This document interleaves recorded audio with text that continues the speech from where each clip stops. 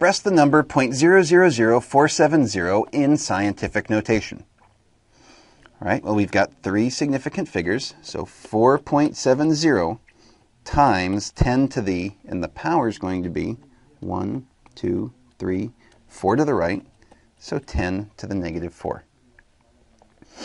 And one last one. Let's see if we can't expand 1.11 times 10 to the 7th. So we have 1.11, and we need to move the decimal place 7. So 1, 2, 3, 4, 5, 6, 7. So I would write that as 11,100,000. 11,100,000.